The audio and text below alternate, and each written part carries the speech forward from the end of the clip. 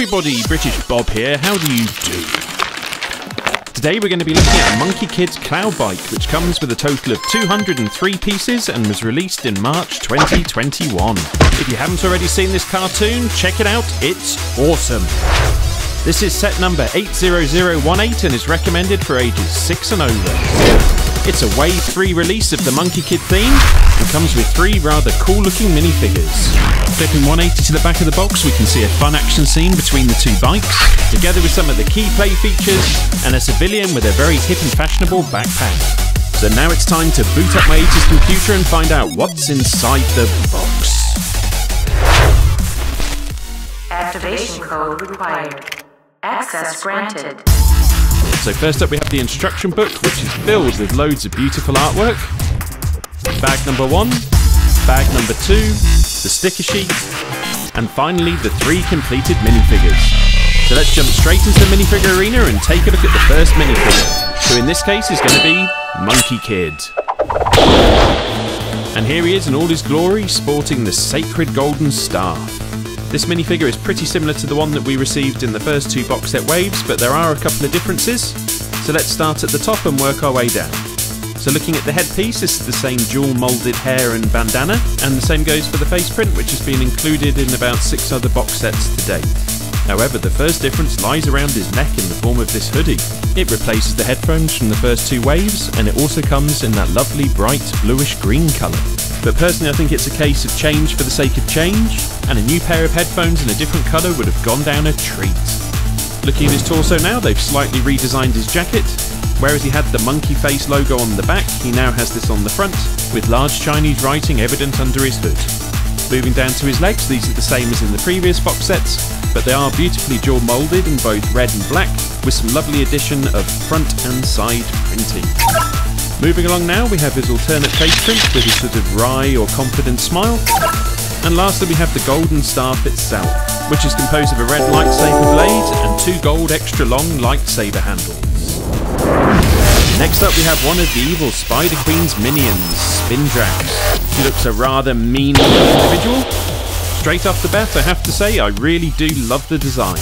I personally feel black and purple are a winning colour combination, and that luminous green detailing really pops against the dark background, with some really intricate printing on both the front and back of the torso, and also the front leg prints. Starting with the top, the face print is new for this model, and it has a lot of character with the 4 green luminous eyes, the fangs, and the dark detailing around the eye sockets and cheeks. The hairpiece has been kicking around since 2013, but really looks good on this model, and the same goes for the sword. I think this has been around since about 2017. Spindrax does however come with an exclusive shoulder armour piece, being available for the first time in medium lilac. Taking a closer look, Spindrax comes with an alternative face print, this time with more of a menacing smile. And you also have the option for her to wear this helmet when she's on the bike. This is yet another exclusive piece for this minifigure. My only gripe is the quality of the printing, as the edge detailing on the green spider's legs is a bit rough around the edges. And for all those who were curious, here's a closer look at that silver sword that she's wielding. Lastly we have the civilian, and I believe the correct way of saying her name is Hui. You can grade the quality of my accent below. And here she is, and that obviously wasn't a backpack, was it? It's some sort of mechanised arachnid. Anyway, I think this is a pretty awesome accessory piece. When I first looked at it, I thought there was no chance she was going to have her standing up, but those little claws at the bottom there support her perfectly. However, just make sure you build it exactly as you see here in front of you and as per the instructions. I tried it a few different ways and it didn't fit properly, and you are going to run into trouble. Looking at the minifigure now, I believe that's actually an exclusive face print, and Logo are using the hairpiece that they introduced in 2020. The torso piece, both front and back, is really nicely done, but this particular piece has appeared once before in a previous set. Moving down to the legs, these are single moulded in azure blue to complete the look of the model. It's very simple, but I do actually quite like it, and as with all sort of like the Lego Movie, Ninjago movie sets, I think it's great to have a few civilians to add to the mix. Very quickly, she comes with an alternative face print with a slight smile, and with a classic millennial smartphone, which I believe has appeared in numerous sets before. Okay, next up we have the build, so I'll give you a break from my voice for a few seconds and leave you in the capable hands of Al with a big beard for a spot of stop motion speed building.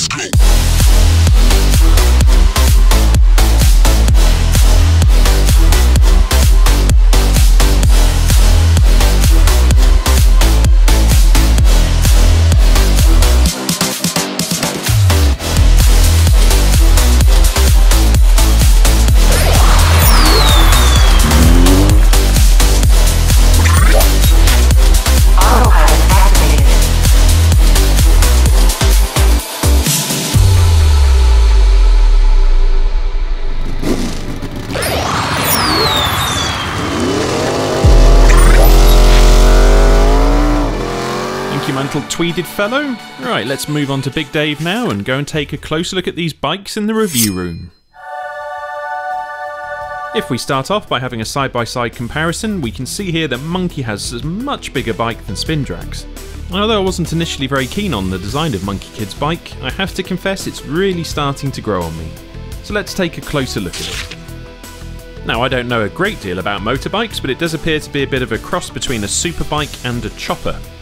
So even though it has aerodynamic lines and a big petrol tank, it has more of an upright seating position and that large light at the front.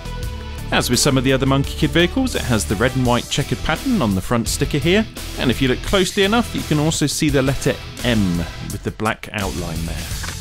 Within the seating area you've got the handlebar here that goes up and down, and you've also got plenty of room for Monkie Kid to sit in. Looking at the first of the stickers, we've got a bit of an air intake going on along the bottom there, and closer towards the handlebars we've got this green peeling sticker. And for those of you with eager eyes, you'll notice it's the same Chinese symbol as is in the back of Monkie Kid's torso. Flipping to the right side of the bike, we have the same air intake sticker along the bottom. This time the sticker closest to the handlebars shows that the bike runs on spider juice. At the back of the bike, LEGO have used a LEGO Technic piece to represent the exhaust, and you have the option to stick that cloud or smoke piece into the back of it, which was introduced predominantly for the Monkie Kid line last year in 2020. Right, now it's time to get on to the fun bit. This little yellow ball is your gateway to firing off the white discs on either side. And you might recognise it, it's the 1x4 shooter which was also on the Cloud Jet. An ultimate kudos, it glides like it's on rails. Now very cleverly they've used this LEGO Technic piece to represent the exhaust, but it also enables the bike to open out into the Cloud Bike version. If you think back to May's Dragon Horse bike, you'll probably recall that looks a little bit like a dragonfly, but this one looks like a water boatman.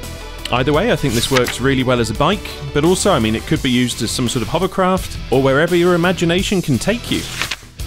If I just pop Monkie Kid in here, you can see he's got a bit more of an upright seating position. But there you go, I think that pretty much concludes this one, and let's fly him away and bring in the next bike. And here it is, and personally, I feel Spindrax's bike is the much better design of the two, and it looks remarkably like one of the Lawmaster bikes from the Judge Dredd comic series. My only gripe is it's just too small, just not beefy enough, mate. The colour scheme is very fitting with the Spider Queen's theme, coming in black, purple and luminous green, and it comes with quite an arsenal of 4 fully loaded stud shooters at the front. This one definitely has more of your traditional superbike lines, and as a bit of a bonus, these wide rim wheels are available for the first time in medium lilac. There's not really much going on the underneath of the bike, but if we take a look at the first of the 3 stickers, we can see it shares the same decals as the Spider Queen's outfit and cape. The sticker on the other side is the same but mirrored, and the last one running down the nose of the bike is nicely detailed, and it also appears to have 3 spider's eggs or some sort of gaseous orbs. The seating area is a bit more modest than on Monkie Kid's bike, and it comes with a brown seat and 2 studs for Spindrax's feet. Behind it we have the mudguard, which moves up and down, so you can let Spindrax perform some wheelies, or you can actually use it as a bit of a handbrake to keep the bike parked, or not parked. As with Monkie Kid's bike, the handlebars go up and down, and if we just put Spindrax into the driving seat, we can have a go with these stud shooters. This one doesn't roll half as well as Monkie Kid's bike, but it still does okay. And that's the end of that. Overall verdict time next, so you can give me a penny for my thoughts. It's alright, innit? But starting with the positives, you literally get 2 machines, 3 minifigures, and a mechanised arachnoid. I don't want to labour this too much, but with May's Dragon Horse bike, you did get that sort of roadblock with the flaming gate. Ooh, fantastic. Oh no. And personally, I'm not a big fan of all the little buildings and bits that you get with some of the sets, because once you've built it, they pretty much just end up shoved in a box. Bye bye. The construction of both bikes is pretty sturdy, so they tend not to fall apart in your hands, and going back to the way that Monkie Kid's bike glides, it really is fantastic. They've probably done it on purpose to make up for the fact you're probably going to lose all 4 of those white discs under the sofa within about 1 minute. But again... that's where one of the kid socks went. Without realising it, you do actually receive quite a few exclusive pieces, be it brand new moulds or different colour variations. So let's move on to the next step and take a look at all the exclusive pieces and spare parts included with this box set. So ladies and gentlemen, what's the magic number going to be today? It's 4. Let's welcome in the contestants. Up first we have the Lego Technic Wedge Belt Wheel, making its first appearance in bright bluish green. Sticking with the same style, we now have it available for the first time in transparent bright orange. Moving on to the wide rim, yet another first colour appearance in medium lilac. And last but not least, the 1x4 brick with bow, also available for the first time in medium lilac. Let's say goodbye to these contestants and bring in the spare parts. And here we have a buffet of shrapnel at your disposal, with some well-received spare white discs for Monkie Kid Shooter. Before we go, let's take a look at some worthy mentions. These are not exclusive to the box set, but exclusive to the Monkie Kid theme. Starting first with this 1x1 round disc with the Spider Queen's logo. Next up we have the tooth shaft, available for the first time in bright yellowish green. And to end the show, a new 90-degree holder with hole. This will make a very versatile piece for your own MOC. So there you have it, peeps, it's a wrap. If you enjoyed this video, please subscribe and turn on the notification icon for any future videos which come out. Leave your comments below, and I'll see you again in the next video. Toodle pepperoni!